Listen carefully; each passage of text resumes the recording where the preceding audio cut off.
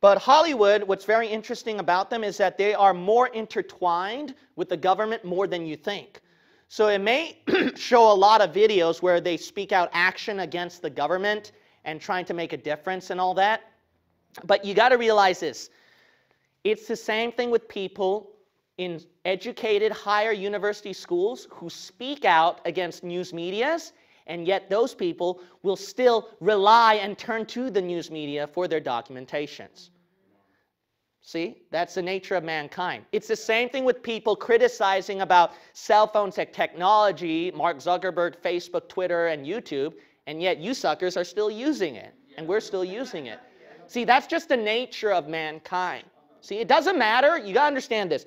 Just because it seems like that they're preaching against something, it doesn't mean that in their living that they're not tied to it. That's something to understand. So Hollywood is more intertwined with government than you think.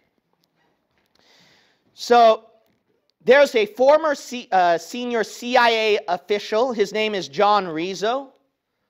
So this man, he mentions this about CIA and Hollywood. Now, what does the Bible think about Hollywood? Oh, well, I'll tell you what God thinks about Hollywood. That's junk. That's what God thinks about Hollywood.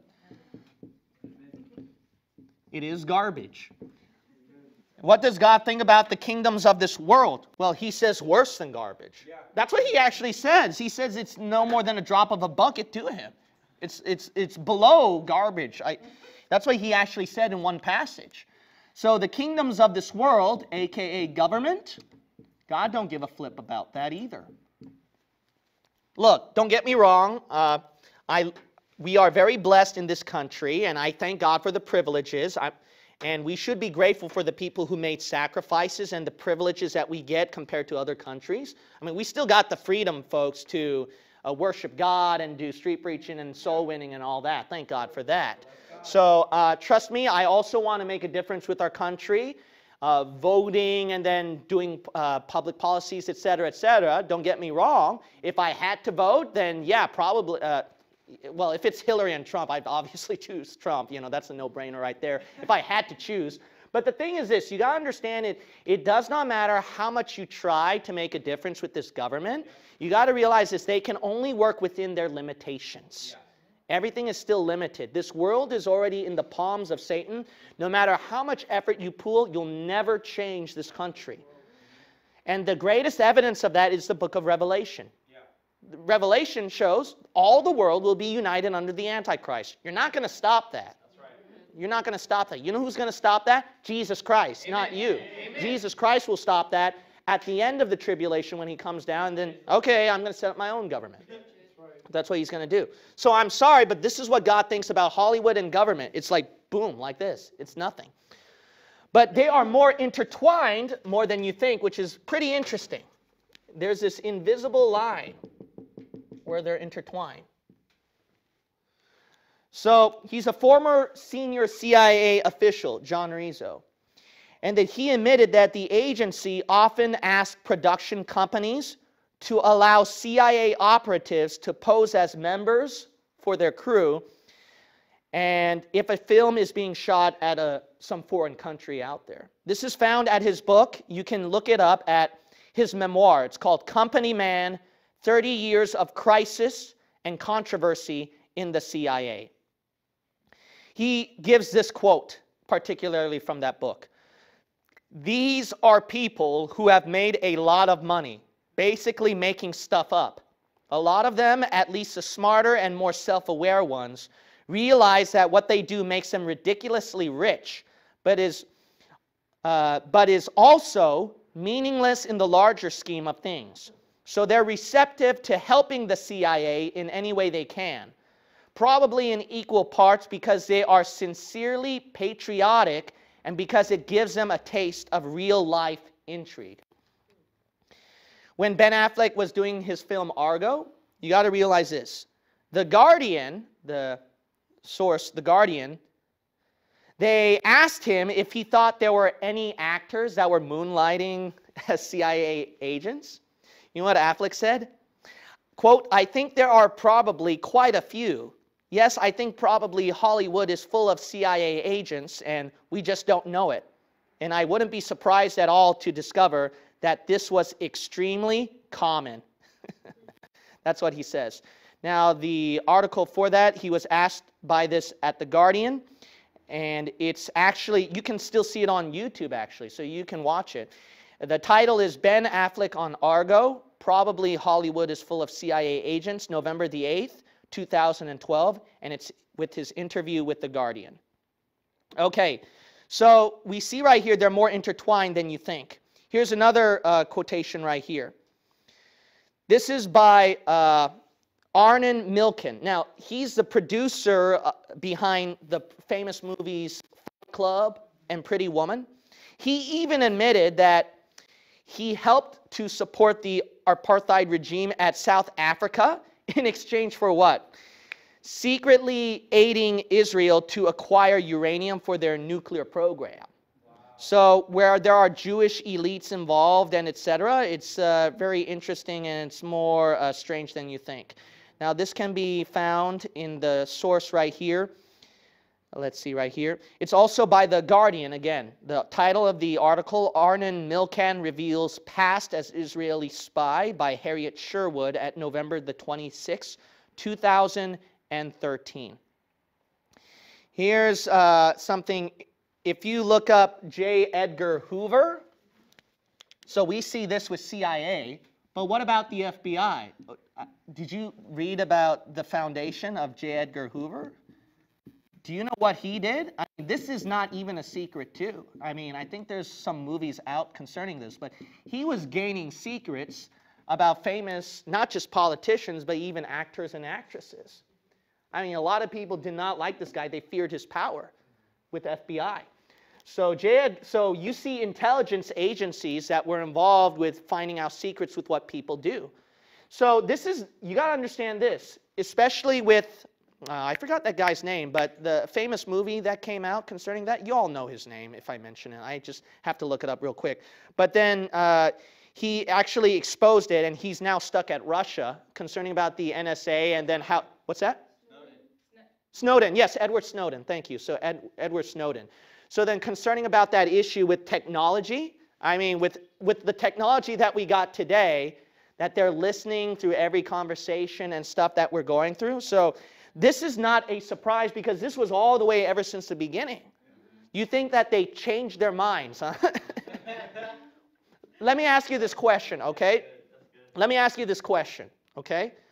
People will call these theories and conspiracies because even though you give them a historical documentation that happened back then for real life, what they want to say is, well, that was back then. So it's not happening right now. Well, here's the thing, okay? Let's just say that this is not even proven, even though I've given you quotes directly from these people. And these are not just amateur bloggers either. These are from actual people who had connections with agencies. But aside from that fact, let's just even assume that all of this cannot be 100% proven. If there was a guy who raped one of your children and then he was in prison for 10 years, you trust him when he gets out that, oh, so that was back then, he's not going to do it again? Yeah, especially if you have that much power and freedom? Yeah, see, so here's the thing. You don't have to believe this, but at least we have the right to be suspicious. Yeah. We have a full right to be suspicious and not say, oh, they're not documenting what I say. No, you better watch out. That's why some people are unwise and they get kicked out of the internet and YouTube. You know why? You're not using your head. Brother Robert lived with me for a while. He knows that how paranoid I can be, you know, about that one little camera thing, you know. So you got to realize that fact. All right, so I can go on and on and on, but there's also PSYOPs. That's a common fact. That's a common fact. You can even look that up and research yourself. PSYOPs is a common thing where they put up misinformation online and set things up. But here's another thing. Even the Washington Post, even the Washington Post had to admit this. They quoted at 2007 in their article, when they published an article about people who hear voices and they think they've been targeted by the government and stuff like that, as part of some kind of experiment, the reporter had to admit this, quote, they may be crazy, but the Pentagon has pursued a weapon that can do just that. So this is found at the article Mind Games by Sharon Weinberger, January 14, 2007, at their Washington Post. So you see right here is that even the reporter had the right to be fearful and afraid, and then when Snowden came out, that just made it really worse right there. It's like, now it's like public information. So let's see right here. There's so many things I could quote right here. But here's something interesting from the former dean of the Berkeley Graduate School of Journalism. Okay, his name is Ben Bagdikian. Okay, I'm not sure if I pronounced his last name right. So the title of the writing is The New Media Monopoly. The New Media Monopoly. He quotes right here, "The possibilities for mutual promotion among all their various media is the basic reason the Big Five," so now it's 6 obviously, so these would include what? Comcast, News Corporation, Time Warner, Disney obviously, Viacom and CBS, etc., have become, let me continue reading, have become major owners of all kinds of media. For example, actors and actresses in a conglomerate's wholly owned movie studio can appear on the same company's television and cable networks. Photographs of the newly minted celebrities can dominate the covers of the firm's wholly owned magazines, and those celebrities can be interviewed on the firm's wholly owned radio and television talk shows. The conglomerate can commission an author from its wholly owned book publishing firm to write a biography or a biography or autobiography of the new stars, which in turn is promoted on the firm's other media.